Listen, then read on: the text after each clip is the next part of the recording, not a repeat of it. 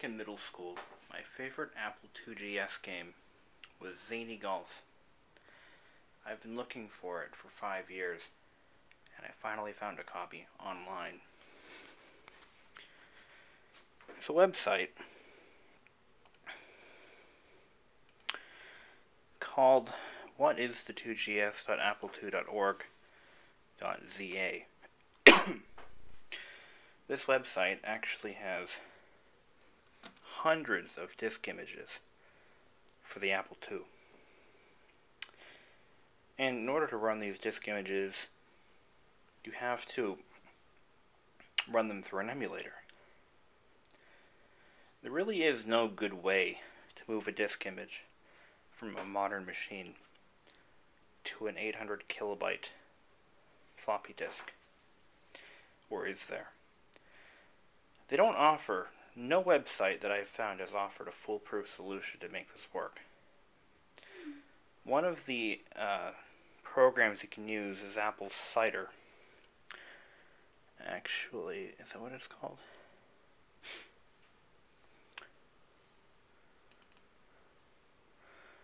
The program is called CiderPress 300, and it runs on a Windows machine.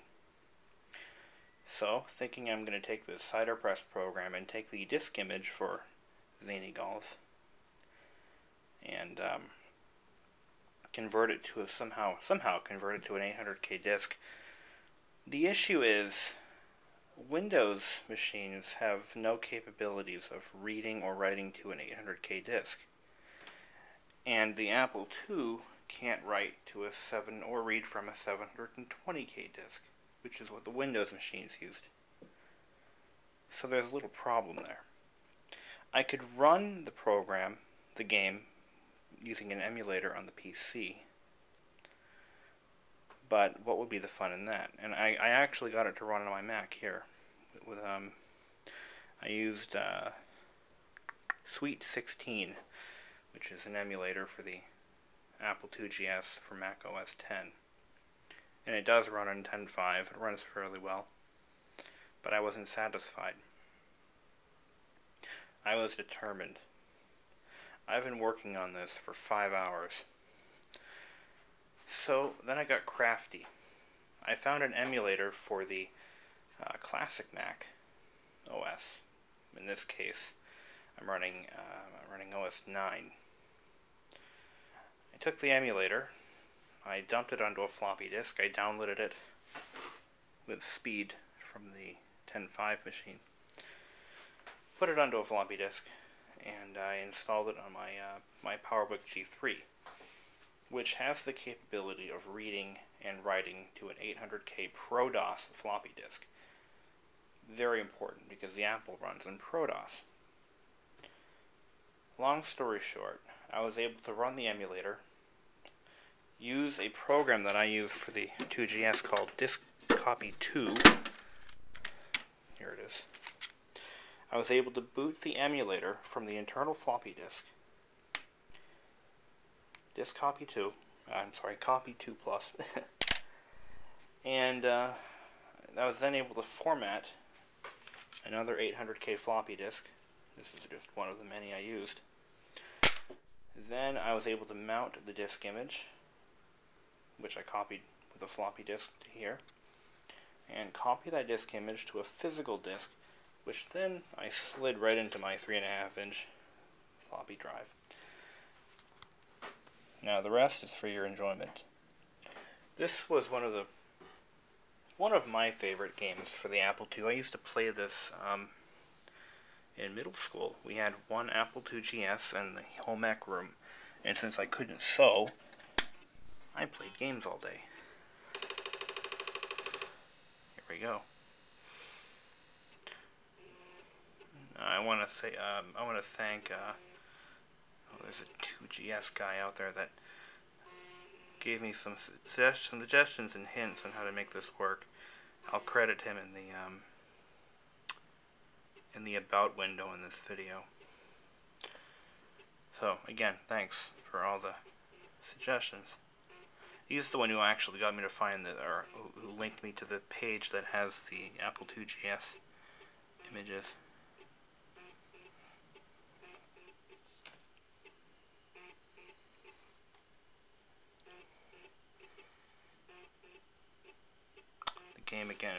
zany golf.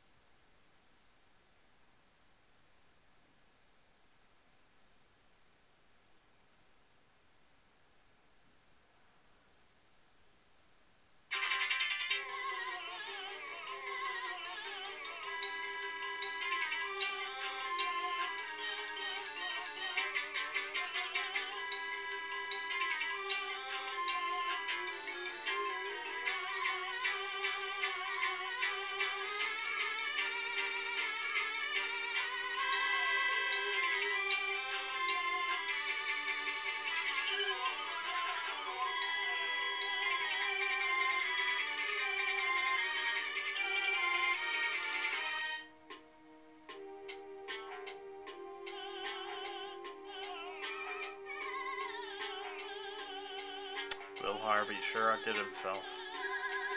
This is so typical of a late 1980s computer game, it's not even funny.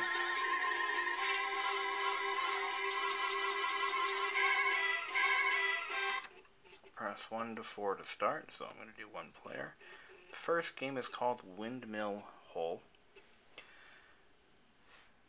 It's basically a computerized mini golf course. The graphics don't show up very well in this flip video minnow, but they're actually incredible in person. Equivalent to a Nintendo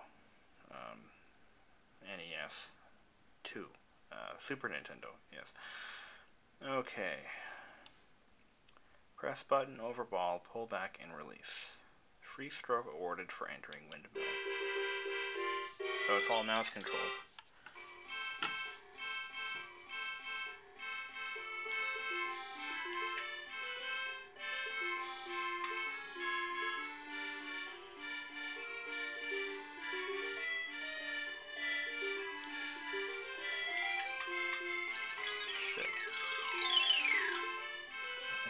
Oh, no, I got it in.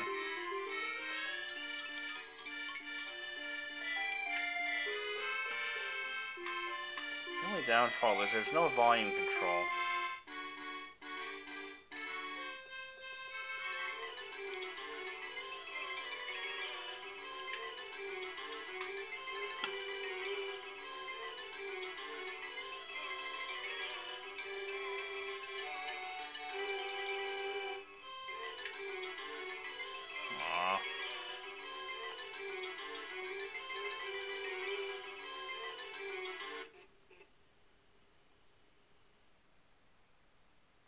I think I lost.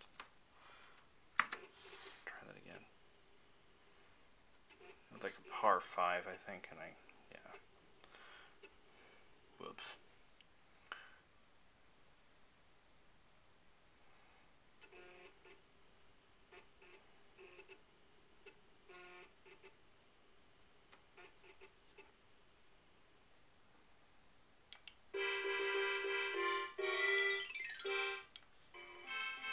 This game was also available on the Sega Genesis.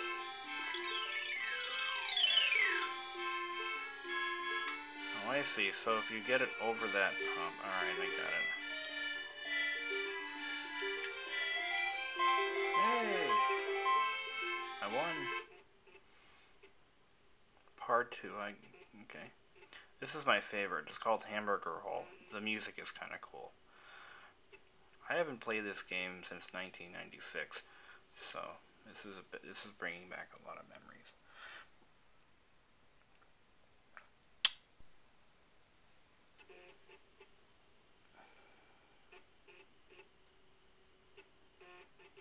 I think we're gonna run out of time.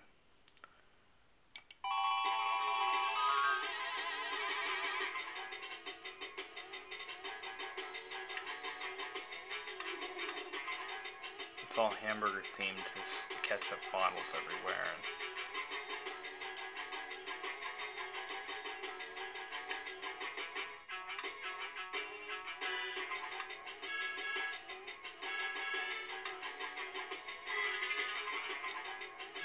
all the time we have for now. Until then.